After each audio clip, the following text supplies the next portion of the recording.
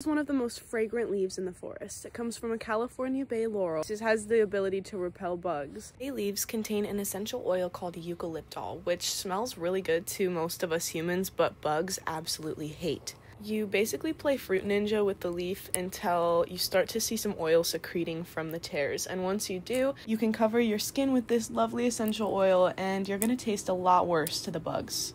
If it's a really bad summer night, I'll even leave the leaves inside of my socks after I'm done rubbing the oil on my skin. Man, I was so excited to learn that these leaves could protect me from bugs because I always get eaten alive, but I hate the smell of bug spray. Like, I would rather get eaten than, it's just gross. And so this is really cool because A, you don't have to carry a tin can of aerosol around in your backpack while you're hiking, and B, it's literally everywhere in the Pacific Northwest. But regardless, they smell really, really nice.